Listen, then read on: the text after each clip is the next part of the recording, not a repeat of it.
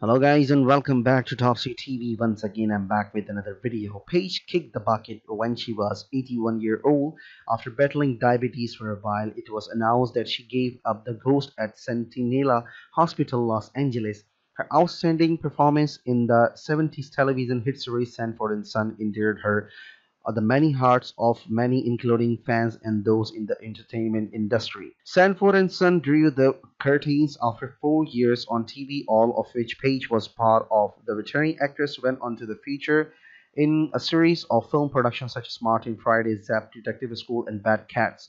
She, however, managed to bring to life the characters she portrayed. As such, one could say that acting was her true calling. No wonder Donald Welsh, a writer, once said that LaWanda lived the life she loved and loved the life she lived.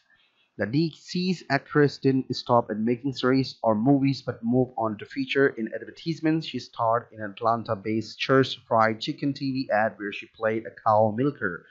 Paige was also a stand-up comedian and theater actress. One of her numerous stage appearances was with Rudy Ray Moore, who starred in Black's Plantation. Many remember her as the bronze goddess of fire and or the queen of comedy or even Aunt Esther.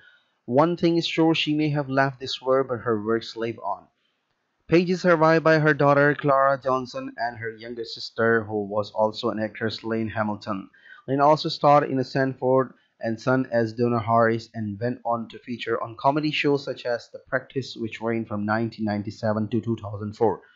I hope you liked the video. Don't forget to like, subscribe, share, comments, and most importantly, turn your notifications on. Thanks for watching.